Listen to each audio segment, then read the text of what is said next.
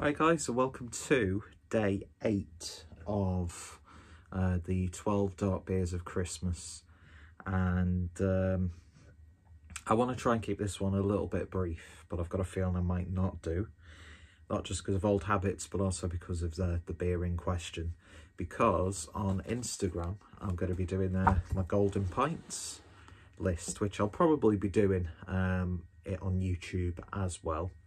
And maybe a few of the other guys will be doing a live stream, so I'll pop onto that. But yeah, it's a Sunday evening.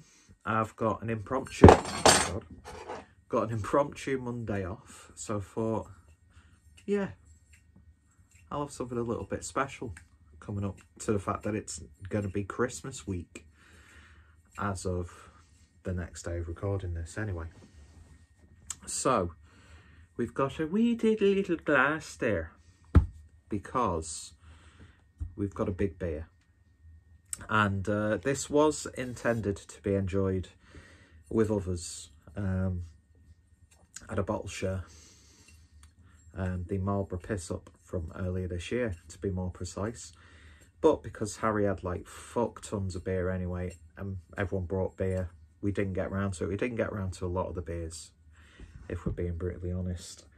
But I just saw it and I was like, do you know what, I'll just crack this open now. Plus the name of the beer itself is really fitting as to the situation that we find ourselves in here in the UK. So we're going over to Hoppin Frog and we're having a look at a barrel-aged D.O.R.I.S, the Destroyer, Double Imperial Stout, aged in whiskey barrels, 10.5% ABV. So, barrel-aged D.O.R.I.S, aged in bourbon whiskey barrels to add a wonderful complexity to our massive American Double Imperial Stout. This barrel aging imparts memorable buttery, vanilla-like and savory whiskey character, making this one of our most complex beers we've ever brewed. Another testament to our hard work and dedication in bringing our customers the very best. And I can't remember what year this is. I would have to have a look on my Untappd because it was in my bottle share list. But the information will be in the description, of course. So yeah, a nice big bottle of Hoppin Frog.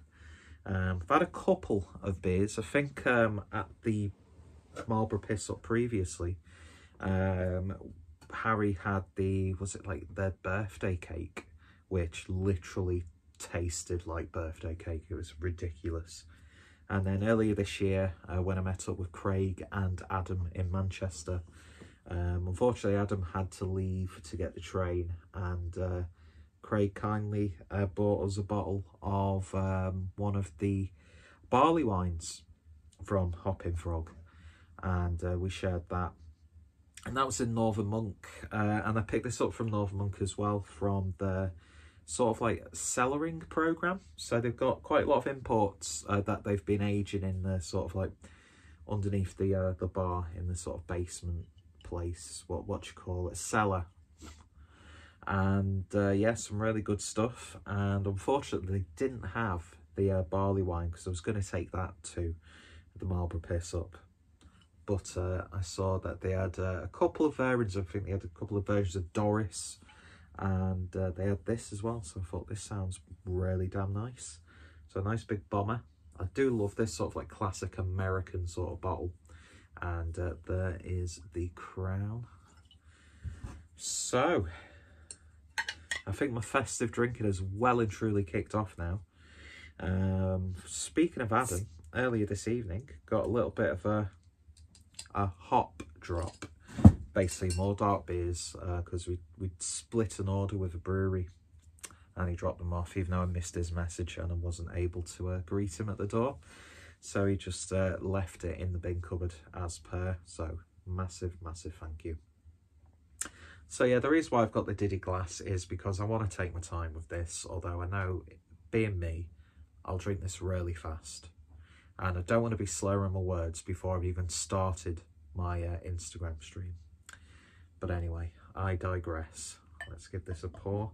Whoa, already. Massive glug at first. But yeah, beer in the glass then. I mean, you can, mind you, I've got the bottle down there, but God, the aroma just surrounding me of this beer is ridiculous. Oh, come on now. But yeah, anyway, the appearance, jet black, it's like ink, oil, whatever you want to call it. Just looks really nice and glossy. I think my bedroom floor might be glossy, depending on how well this tastes. And that's an image for you. Glaze my wooden flooring. Oh wow, the aroma on this is just... The barrel character on this is beautiful. It's a big bourbon aroma. Was it bourbon or was it just whiskey? Whiskey.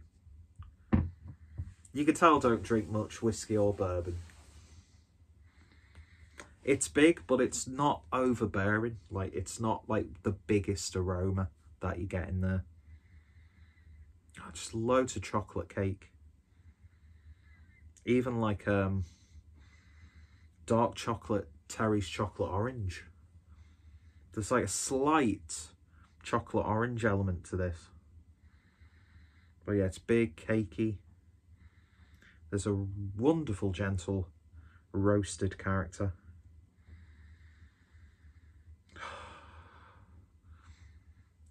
Now it's breathing a bit more in the glass. It's mellowing out really nicely compared to that first initial whiff. Just all the right amount of sweetness, chocolatiness, and bourbon character and woodiness. Smells good. Smells very good. Let's give it a taste. Cheers, folks.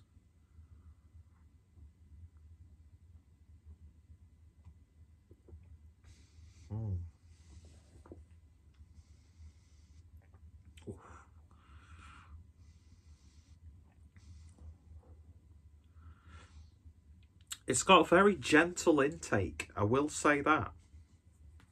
But then, as soon as it hits certain parts of your tongue, just the flavour erupts. There's an eruption in your mouth. Very immature, I do apologise. Unlike the nose, the whiskey character is a little bit more pronounced.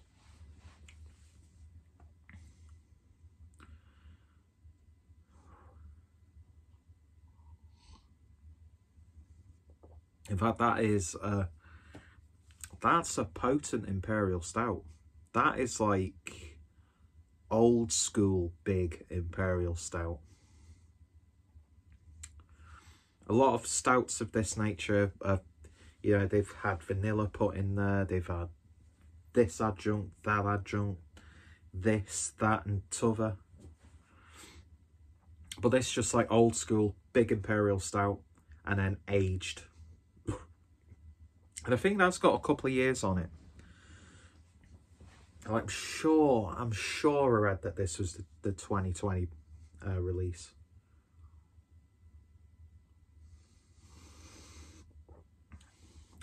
I love this glass, but it is so impractical just to even get a sip. I should have used my London Craft Beer Festival glass. But yeah, warm, savoury character. The pit of my stomach, well, down to the pit of my stomach. You are feeling it. There's just sort of like no hiding. There's no masking with other flavours. It's just you get what you're promised. It's a big, bold Imperial Stout, and there's a big, bold whiskey character coming through. And it's almost like strange to have an Imperial Stout taste like this in a weird way.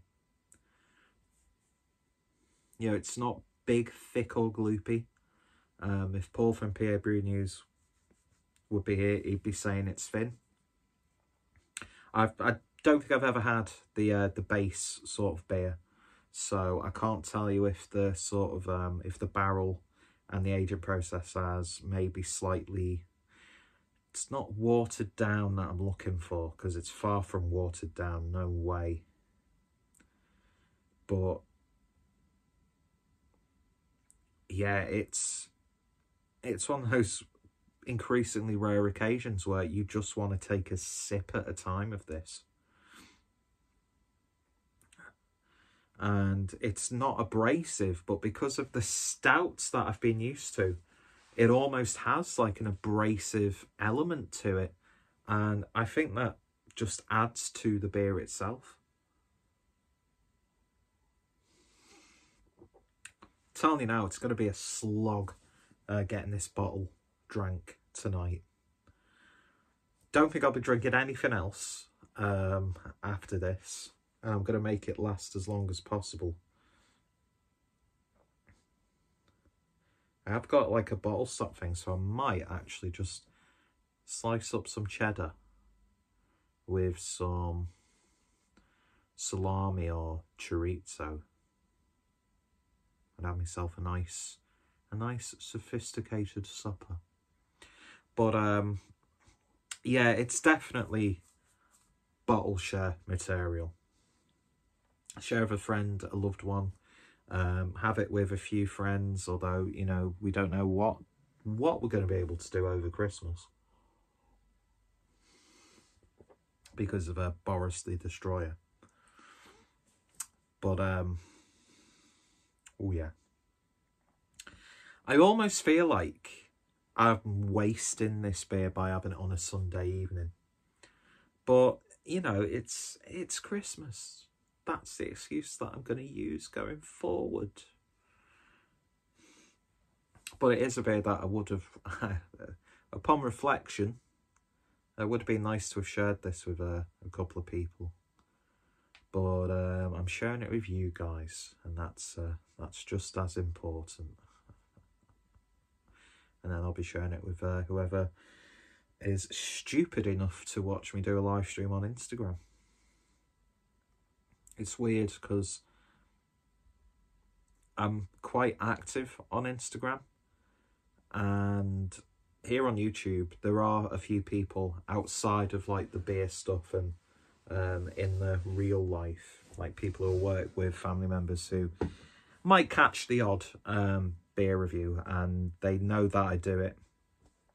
But it's always weird, you know, when you're like doing a live stream and you see someone's name pop up and it's like someone who you know but don't really talk to that much in work, and it's like, oh shit, what am I doing? But yeah, because I'm actually a lot more sort of even like Harry and that will tell you that I'm a lot more sort of like quiet than I am doing my own stuff on YouTube, even in live streams when I'm joining someone else's live stream.